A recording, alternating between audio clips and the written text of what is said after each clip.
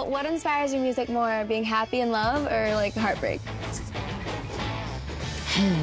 I think they're both great subjects to talk about because they're very like strong emotions. Whether you're happy or you're really sad, they're both like really like.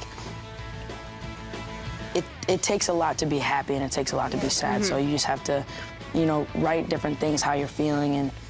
Totally. Either way. Which one's more rewarding, like after the fact, you know? Like, I mean, I'd rather be happy than sad. I feel like, I feel like hang out with the song, like it feels good to get it out and it's kind of therapeutic. Ironically, like I feel like once you write a really happy song about a relationship, like one day you're cleaning out your computer after you guys broke up and all of a sudden it comes on, you're like, you start crying and it turns into the sad song. Well, that's what I think the cool thing about music is that if you're really in love, you can write a song about that, and then if someone else hears it that relates to the situation, then they feel that same emotion too. So that's something about writing music that I think is really fun, that other people can relate to it.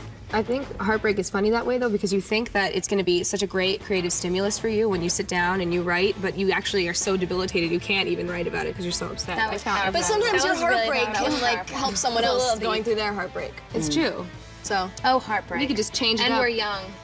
Let's write a song right now about heartbreak. And a 1, and a 2, and a 3.